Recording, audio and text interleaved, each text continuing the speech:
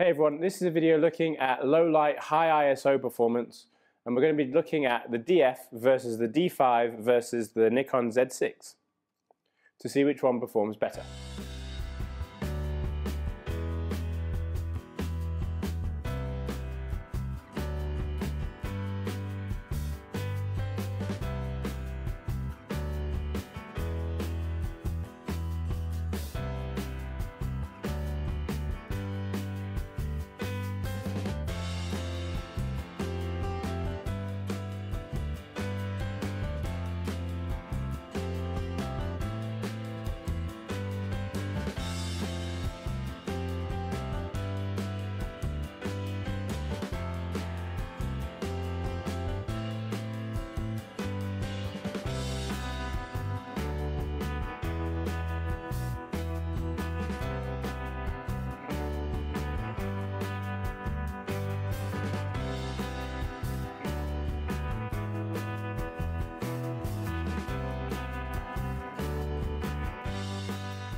So when it comes to the kind of king of low light photography, the D5 has held that crown for quite a while.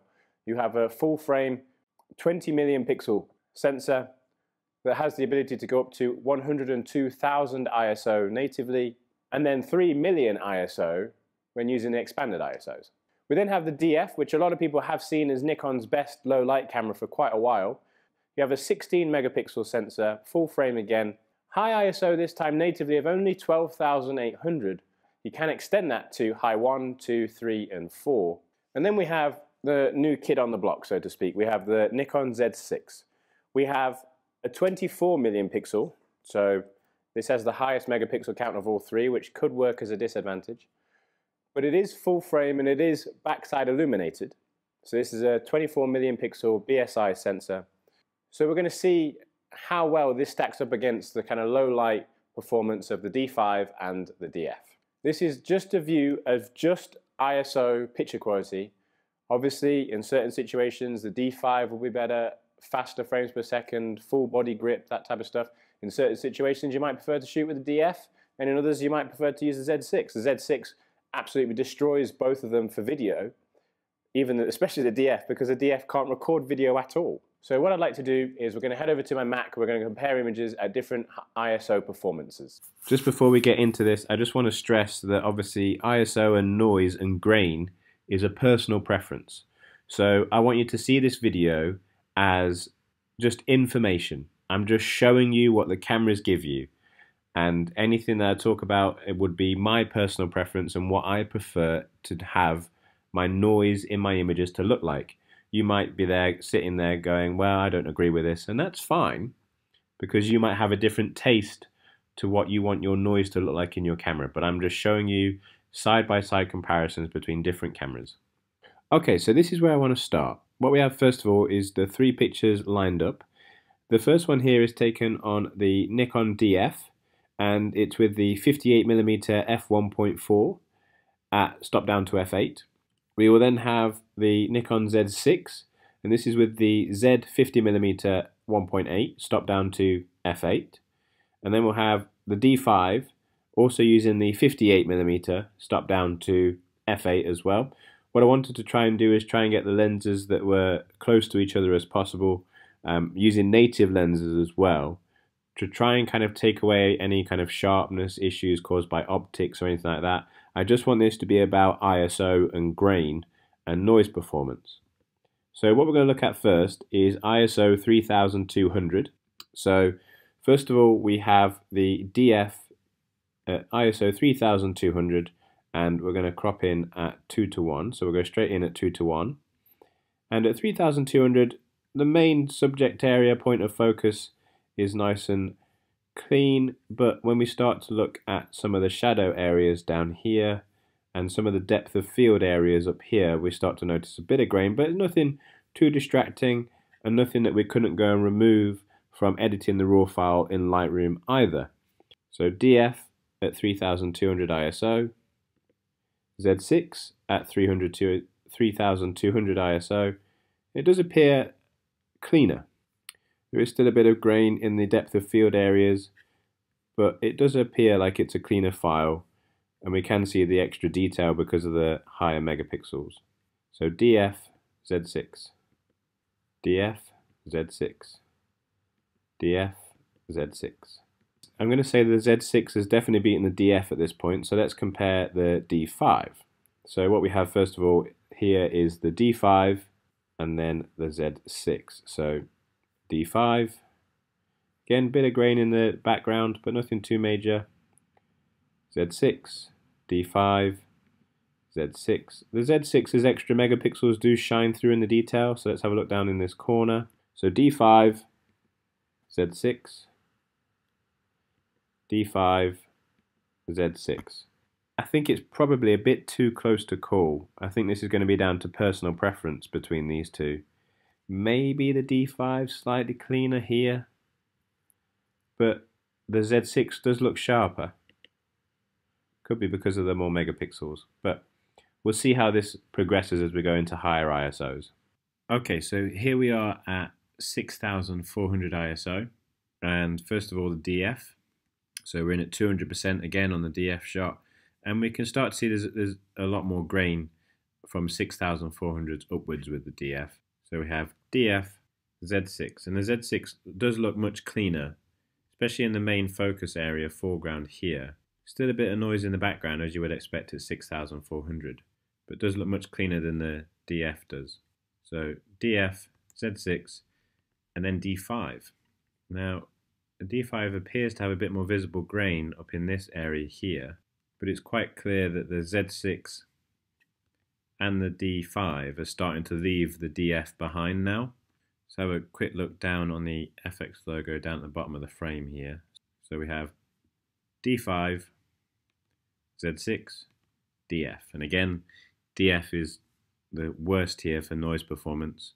So between the Z6 and the D5, Z6, D5. And again, I think the Z6 is still retaining that bit more detail and sharpness. Noise level and grain seem to be similar. Definitely if we look at this FX logo here, it just seems to be a bit soft. But yeah, D5 and Z6 still neck and neck. Nothing really to separate them just yet. Maybe a couple of percent towards the Z6, maybe at 6400 ISO. So Z6, D5, but they're so close. Okay, so here we are at 12,800 ISO. Now, just to keep in mind, this is the top of the native ISO range of the DF. So this is kind of the higher limit of the DF's ISO performance. So 12,800 will go in. This is a DF first of all, and as we'd expect, as it's getting to its higher limits of ISO, there's a lot of visible grain, but it's not as bad as I thought it was going to be. So comparing that to the Z6 does look much cleaner. Still a bit of grain here at 12,800 in the depth of field out of focus areas, but the main foreground area looks really clean. Bit over here, but nothing too major. And then D5 still just looks as clean again. So let's have a look down in the corner. So this is DF, Z6, D5. It's really starting to get difficult to separate the Z6 and the D5. So Z6, D5. So we have the Z6 on the right hand side here and the D5 on the left hand side. I'm probably going to give this to the Z6. But again, this is just my personal view of what I think is better right in front of me here. I'm probably going to go with the Z6 being the best noise performance at 12,800. The DF has clearly been beaten by both of them. Okay, so here we are at 25,000 ISO. Okay, so the DF at 25,000 ISO is into its high ISO, or high 1. And when you use these expanded ISOs, generally the noise performance gets significantly worse. So let's take a look. So here's the DF at 25,000 ISO, and as we would predict, there's a lot of noise in this shot, in the defocus areas, but also in the foreground as well. So we'll compare that to the Z6. Z6 looks much cleaner, getting a bit of color noise in the Z6 actually, across the top and into the background. but the foreground definitely looks much cleaner. And compared to the D5, D5 looks like it has more noise, but not necessarily any color noise. It's all kind of like a flat gray. So D5 Z6, D5 Z6, DF. So DF, Z6, D5. So let's have a look down here in the corner. D5, Z6, DF. So again, it's between the Z6 and the D5. So we have the Z6 on the right hand side over here and the D5 on the left hand side. And this is at 25,000 ISO. I'm unsure, I can't really call this. There's nothing really that I can see that's separating these. Maybe a tiny bit more detail and sharpness in the Z6 with slightly less noise, but it's hard to call. I never thought it was going to be this close. I knew that the Z6 was good in low light, but I didn't know it was going to be this close to the D5 to call it.